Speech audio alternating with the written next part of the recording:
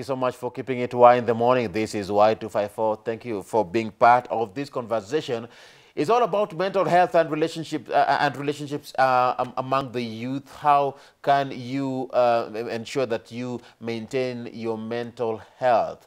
Mental stability is still an issue. They said in the recent past that depression is real. Let's talk about that. At Ram Maguko at Y254 channel, I am with Grace Karaoke. She is a marriage and family therapist today to help us understand this. Are you a parent? Are you a youth? Are you a teenager? How is it that mental health is affecting you? Ensure that you engage with us. The hashtag is Y in the morning. Head over to Facebook and Twitter and drop in your feedback or your comments and questions as we continue with this conversation. Grace, before we went on that break, you said that you're giving an advice to that young person out of what you also went through.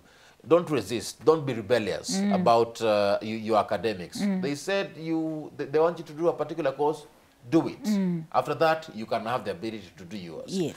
It's all about control. And I remember amongst the I call them 4 pillars. Yes, yes. The 4 pillars. One of them was control. How can a Kenyan youth have control over themselves and the decisions that they make? Yes. Because at the end of the day, there are some who end up making decisions to either prove a point or because they're rebellious or because of peer pressure. Yes. How can a youth, you know, get that control over themselves? Absolutely.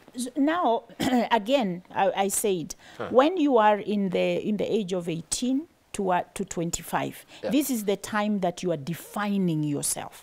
Defining yourself away from family and defining yourself within now the bigger community. As you develop. Yes, as you develop. So it is very important that you take, during that first year of being 19, 20, especially the time when you are waiting to go into college, take some time to do self-awareness. Understand yourself. What are my temperaments? How do I relate when I'm angry? What makes me angry? What triggers me? What are the messages I tell myself? And also know and understand what being an introvert is versus being an extrovert. Now, whether you are an introvert or an extrovert, it's neither right or wrong. It just is. But I know our society, we are conditioned to think that the extrovert is more healthy than the introvert. But because they're silent. because and we tell our kids, why do you keep to yourself? You don't like people. You hate people. We don't want to do any of that. The whole thing of asking children or young adults or teenagers that why are you so shy? What are you afraid of? We don't want to put people on that space. They even tell the boys, be a man. Yes, no. We don't want to do that. We need to be able to understand, young people who are listening to me, that you are both a mind, and you're in your mind. That's where your thoughts are, and that is where your emotions are. And then you have a spirit, and this is your inner life. This is your real, how you experience life and everything. Get in touch with that. And then you have your body. Your body is your behavior. That's how outwardly people can say you are mad, but outwardly people can say you are happy because of the way you are behaving. And so it's important to understand you can have control over how your life ends up if you take time to get in touch with who you are. But don't ruminate on your negativity. Because a lot of us, what we do is that because of the way we are raised, we have been told how bad we are. So you know this whole thing of ukikula chakula, yeah, good girl. Ukikataa kukula, so what does that mean? That you are a bad child. So we want to change the way we think about ourselves, that we are neither good or bad, but we either do well or we don't. So we can catch the behavior. We are not talking about me as a person, that I am a bad person. No, I want to say I'm a person of value. However, occasionally I do make mistakes. I love what you're saying. Yes. That it is not that you are a good person or bad person. Yes. You accept that you just did something yes. Well, or you some did point it. you didn't do well. Yes. That also trickles down even to academics. Yes. When a student fails in the Yes. academics, Yes. doesn't make them a bad child. No. Don't say that. No. Don't label. Even if people are labeling you, stop taking the label. Let me say it this way. We have a fear of failure. We have a fear of rejection. We have a fear of shame and we have a fear of punishment. So what happens is that if I fail, I label myself as a failure. I need to accept, yes, I failed the paper, but that does not mean that I'm a failure. In life. Or even as a student. It just means that I didn't get the grade I wanted. So I need to sit down and use that as a learning experience. Our negative experiences that we have had in life, use them as learning experiences. What doesn't kill you makes you stronger. Survivors, the difference between survivors and victims are the survivors are people who learn lessons so that they don't repeat the same thing again. Victims are, well, yeah, everybody is against me, nobody cares about me, I am not a good person, therefore, why even try? That will lead you to depression. Anxiety also is the fear. Anxiety is rooted in fear that I don't have control, that I won't be able to handle life. Let me tell you, young people, God created us with something that nobody can ever take away from you. It's called resilience, bouncing back. Look at the rubber band. We need to be like a rubber band. Well, you can be able to when you are stretched and the stress goes away, you will come back to what? Normal. To the normal space where you are supposed to be. But that does not happen automatically. You've got to understand that your brain is elastic. You need to learn that you can instruct what your brain is going to do. So yesterday, there was something bad that happened to you. Your brain carries that information in the subconscious, and once you are waking up in the morning, you are afraid that what happened yesterday is going to happen today. And that at that point, you need to bring your mind to the current and say, yes, it happened yesterday, it was a horrible day yesterday, but today we are going to do something different because we are going to learn from that experience. And by that you are getting control over yourself. Over yourself. What is happening is that we go on autopilot and then we pack. We don't, this is what when I have young people that I'm doing therapy with, they tell me, I don't like to remember that. And I say, if you want to heal, you need to remember.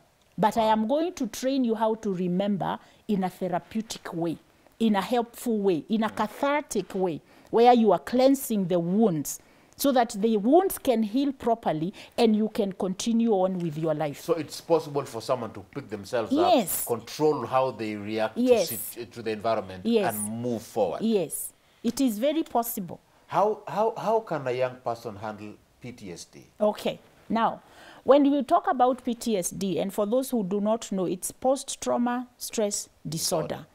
PTSD is rooted in an experience that made you feel like your life, you are going to lose your life. So you felt terror. And that information of because PTSD is not normal stress. That is absolutely really bad stress. Things like fire in the house, you are afraid you are going to die, car accidents, rape victims. We are talking about domestic violence where somebody is beaten up until they are, you know, child abuse where children are beaten up so badly, and other things like that. Or you witness you know, a traumatic experience. What happens? Your subconscious stores that information as trauma. And so when you are triggered, you re-experience it. It feels like you are feeling it again. And the triggers could be in form of even sound. Anything. Sound, smell, something you see. It can be anything. Now, this is the thing. With PTSD, you cannot be able to heal that without professional help. So if there is a young person who is suffering, and again, PTSD is usually the symptoms of anxiety. You are very hypervigilant, you are jumpy, you can't sleep at night, you are afraid to be alone, and it's panic attacks, you feel you are experiencing panic attacks a lot. Please reach out for help. You cannot heal PTSD without professional help. There is a way for us to be able to walk with you so that your subconscious brain can release. What we do is when you go through a traumatic experience, that information, your brain goes like, poof, it closes it in. And then there is a trigger that happens to you and your brain begins to open again. You re-experience the pain, it closes again. So for us to help you release this trauma so that it becomes a memory then you need to come and we slowly help you to open it. And in a safe environment, we talk through it and we support you as you re-experience it, and we bring you out to the point where you are able to release that information. You are no longer afraid of that information because it's something that happened in the past. But the fact that it is a memory doesn't make it a bad thing. No, once it becomes a memory, it's no, you no longer re-experience the trauma. Because now we have allowed because your subconscious brain, its job is to protect you from pain. The pain that you experienced before. Now, one of the things that we do, so that I can also put this in perspective, is one of the things you can do, if you have some things that you remember and you feel bad about and you close down, what you want to do is to remind yourself, it happened 3 years ago, it's not happening now. I'm in a different space. Don't be afraid to go for an interview because you went to an interview last year and how kuchukuliwa. This is different. You have grown and you are in a different space. This is a different company. But go back and look, what did I do wrong that I can change for the next one? Grace. Yeah. Our time is not on our side. I want us to wrap this conversation up in a nutshell. Yes. With this, for this person who is watching you from home, yes, that Kenyan youth who is watching you, or and he's listening or she's listening, or you're talking about mental health and relationships among the youth, what should be like their take home, something that they should always remind themselves each and every day, something that will always keep them in track. Right. When they find themselves losing the way, yes, they think about it, it brings them back. Right. Number one, you are a person of worth. You are a person of worth. Your worth does not come from what you do, who accepts you or not. Your worth comes from whoever created you. You are created as a worthy person. So for you to be successful, you work from that space. You are working from a space of, this is who I am. If there is anything I want young people to understand, is that you need to get in touch with yourself and find that worth within you. Wow. Yeah. You are worthy. Yes. You're worthy. You're worth it. Thank you, Grace. You are welcome. It's a pleasure. That is a very moving. I felt like we were having a TED Talk. I was with the Grace Karaoke, ladies and gentlemen. She is a marriage and family therapist, joining me this morning in talking about mental health and relationships among the youth. I hope you've learned something. I hope you've been able to take something within yourselves and move forward, so that you can know that you are worth it. You have a worth. You have something that is of value within yourself. So pick yourself up. You can move forward. Grace, yes, it's a pleasure. Thank you for finding time to join me this morning. And asante sana. Karibu. Let's take that short break. We'll be back in a bit. This is Y254. Keep it Y in the morning. For those who've just joined us, ensure that you go to our Facebook platform. The hashtag is Y in the morning. Drop in your comments and your feedback as you continue with this conversation. My name is Ram Maguko. Keep it Y254.